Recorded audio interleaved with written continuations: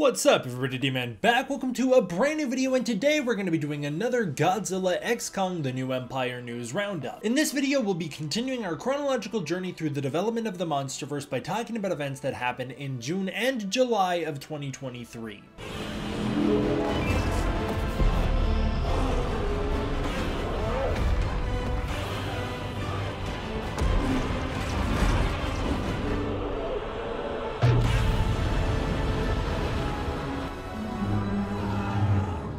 To begin, we've got Jason Doria's amazing Mothra vs. Rodan animation. This is a King of the Monsters styled animation. It starts out with a very Rodan meets Ghidorah type opening, but instead of Ghidorah, it's Mothra. I love the use of Mothra's wing eyes. That's incredible. And this fight has some amazing choreography. In fact, I think it's a little better choreographed, a little more easy to understand what you're looking at than the actual Mothra vs. Rodan fight we got in King of the Monsters. I just think this one is so cool. Playmates revealed their Titan Tech Rodan. So in addition to their Titan Tech Kong and their Titan Tech Godzilla, they did a Rodan, which I really appreciate because I love to see some Rodan love. I like these really ridiculous toys, so I was glad they did this. They also released a tutorial showing how to transform the Titan Tech Rodan. Again, it just I don't think goes really far enough with the premise. Like, there's not as many upgrades as there are on the Godzilla and the Kong, for instance, but I do just really appreciate that they even did this in the first place, and I like that they picked Rodan of all of the kaiju they had access to. That's cool. Some of the Hiya toys started to pop up at conventions where you could see them on display, including this wonderful 2014 Muto. This is the female Muto, and she just looks so amazing. At a different display, they had the large King Ghidorah 2019. That just looks so awesome. They had the Skull Devil, which is looking great. There's the Muto again. And then they had Kong 2017 with the tree. I really like that one. Hiya's Exquisite Kong 2021, the articulated Kong, hit Amazon for $51. We then got some new promo photos for Hiya's Exquisite Godzilla 2019. It just looks wonderful. I think they did a great job on it. The red lighting looks fantastic on it, but you can just see so many of the wonderful details like the brown in the chest. I just think they really killed it with this figure. I believe this was the original release before they revamped the neck. Speaking of that revamped neck, we have updated promo images of the Hiya 2021 Godzilla, and he just looks great. SHMA Godzilla's 2021 Godzilla was re-released for $68. Seems that they maybe overproduced their Godzilla and Kong from GVK, so they've done lots of re-releases over the past few years. SHMA Godzilla's also revealed their new Godzilla 2019 Night version, just a different repaint on that 2019 sculpt. Spiral Studios was originally going to tease their Godzilla 2014 in a bigger way, but instead they gave us this image because they weren't able to tease it the way they wanted. But Spiral Studios is working on a Godzilla 2014, and it just looks great from this picture alone. The Legends of the MonsterVerse comic compilation was revealed. It includes all 5 MonsterVerse comics and includes a new Godzilla story. I don't know if that's the same one from the MonsterVerse Omnibus or what's going on there, but I really like the cover art. We also got the full MonsterVerse Omnibus artwork revealed from Zid. This is awesome. The reason it's so low quality is because it was actually part of a larger reveal post teasing that the Legendary Comics crew was going to SDCC 2023. Toho Kingdom attended that panel and released this first promo image of their Behemoth panels. These are from one of the upcoming comic books. I don't think this is Godzilla Dominion.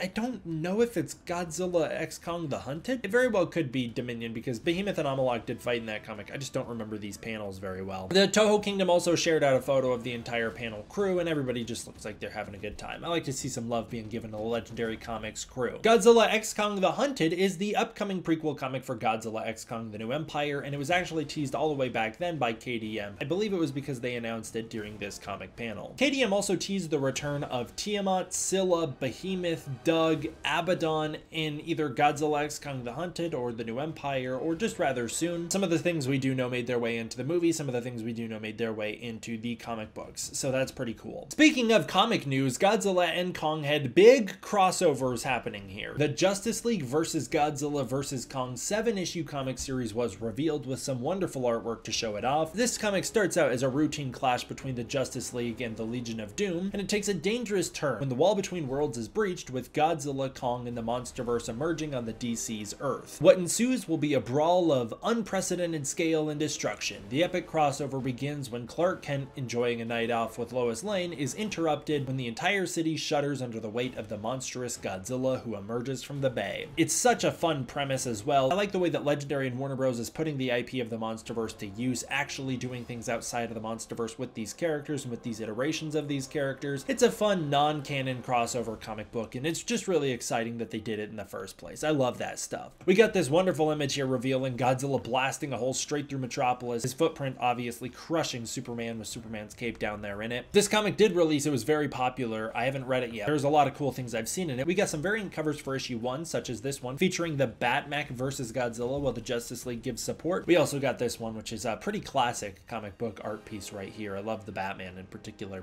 The Justice League versus Godzilla vs. Kong also had a trailer, which basically just hypes up the fight between Superman and Godzilla, which is cool. They did do a big Justice League versus Godzilla vs. Kong press release as well, and in that it states, one of the great things about Godzilla is that Godzilla is obviously not a villain, but not quite a hero either. Godzilla is about restoring balance in the order of nature. So when Godzilla ends up in this world with metahumans and superheroes and supervillains, things are upset. So that's what's going to make Godzilla want to do what Godzilla does, which is create order. There will be more monsters, I'm not allowed to say which, but Kong and Godzilla are not the only two giant monsters the Justice League is going to have to face. Things are gonna get crazy. This comes to us from Entertainment Weekly. Of course, we do know a bunch of the monsters like Scylla and all those guys did pop up in this. We also know from the trailer that the Skullcrawler's there, and then we have some images from the first issue that have been released, again hyping up that fight between Godzilla and Superman. This is a mini-series, I'm pretty sure it's all wrapped up now, but it's been pointed out that this means Godzilla has now taken on the Avengers and the Justice League in two separate comic book timelines, which is pretty awesome. Michael Dougherty joked about his idea for a Godzilla the Musical featuring these photos, which are AI generated, showing off what that could potentially look like. The best ones here are in fact the Mothra twins. They just look like they're from one of the movies. I know that a lot of people really freaked out over the idea of this being AI generated, and I think this is truly a harmless use of AI. I don't think there's anything to get really upset about. Ben Wheatley, the director for The Meg 2, says that he wants to do a Godzilla film of his own, and that in many ways Meg 2 is his version of a kaiju film paying tribute to those movies that he loves already. The MonsterVerse will not end with Godzilla X Kong the New Empire. While there is the potential for a Skull Island Season 2, we do pretty much know at this point Monarch's getting a Season 2, and it has been teased that we will get a third movie from Adam Wingard. There are also things happening in the real world, such as the MonsterVerse attractions which are in the works. There is a Godzilla vs. Kong escape room coming to Los Angeles. Legendary theme parks are headed to France with MonsterVerse attractions, which we have discussed a little bit before, and there are projects heading to Las Vegas and South Korea as well. We don't entirely know when these are going to materialize or what they'll look like, but I did want to mention that they are trying to expand the IP for the MonsterVerse into the real world and make it a much bigger deal. A lot of MonsterVerse licensing deals were renewed. Mattel's Mega, Playmates, Jade Toys, Funko, In-Spirit Design Costumes, Bandai, Prime One Studios, Bear Walker, Display, Snapco, and a bunch more have all renewed the license to the MonsterVerse so that they can continue to release figures and apparel and all sorts of merchandise for these movies, as we do know that the merchandise is one of the biggest ways the MonsterVerse makes its money in the first place. There's a bit of a Playmates update on what their new Godzilla Kong line is going to look like. They renewed the MonsterVerse line with an emphasis on Godzilla X Kong the New Empire toys, originally at the time slated to release March 15th. They are no longer in development with the classic line, with Baragon being the last classic figure they plan to release because the MonsterVerse line sold way better than the classic line, so that's what they want to put their emphasis on. The MonsterVerse hit Licensing Expo 2023. Godzilla, Kong, the MonsterVerse, and Pacific Rim all appeared together. There was a pretty large presence for all of these IPs. I really like the Godzilla Kong banners that they got here. That's really awesome. I love how massive it is. And this is where we learned about who was renewing their licenses with the MonsterVerse and not, and who wanted to keep working with them. Warner Bros. Came to Cine Europe and showed some BTS footage from Godzilla X Kong the New Empire. Although that was never released to the public, so we have no idea what it was. Legendary was planning to expand their reach with the MonsterVerse into the real world again. So they stated the Godzilla vs. Kong product sold very well 18 months post the movie in 2022, and so they were planning to expand to 4-quadrant marketing.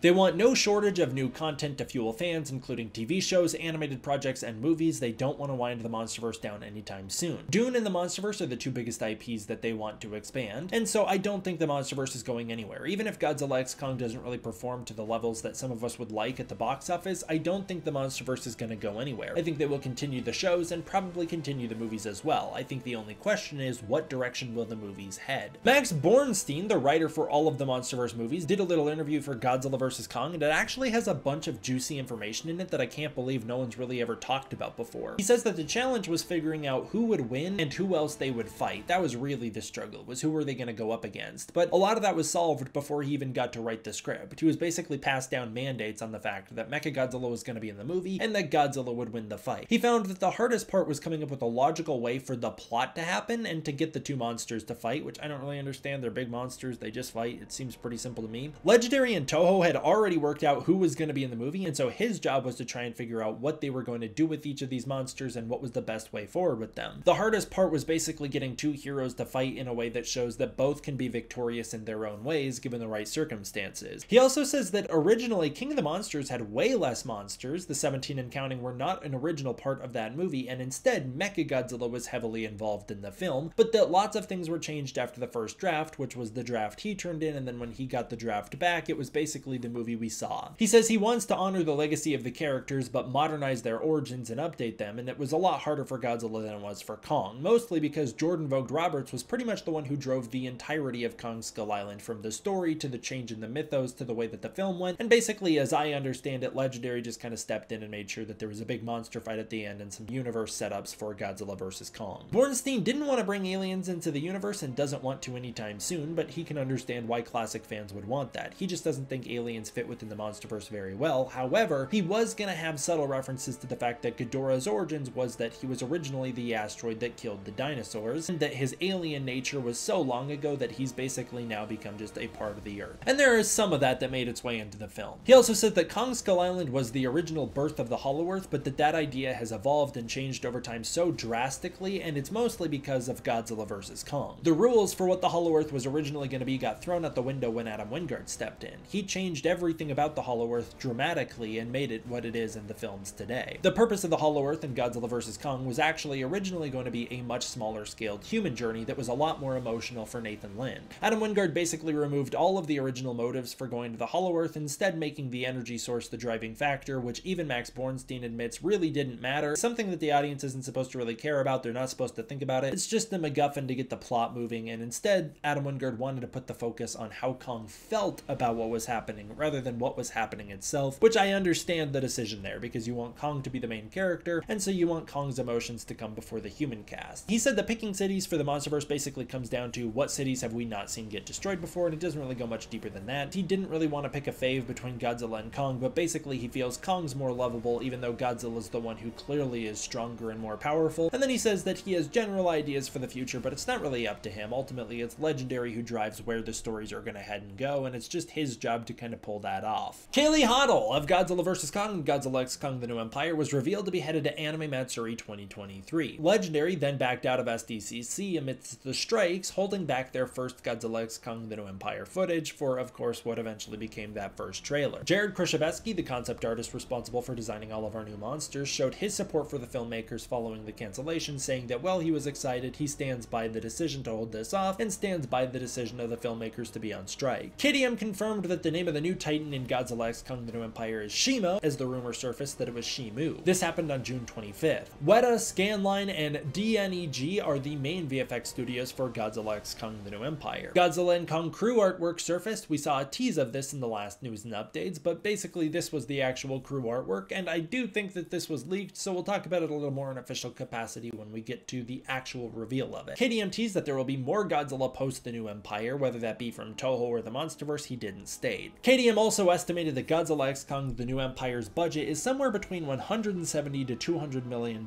potentially coming in at the most expensive film of the MonsterVerse. And those are all our updates for this one, guys. I want to give a huge thank you to my patrons over on Patreon. If you want to check out the Patreon, you can use the link in the description below, where you can get early access to content, access to the Discord community, and more. Thank you all for watching. I hope you enjoyed. I will see you guys next time for the next one. D-Man out.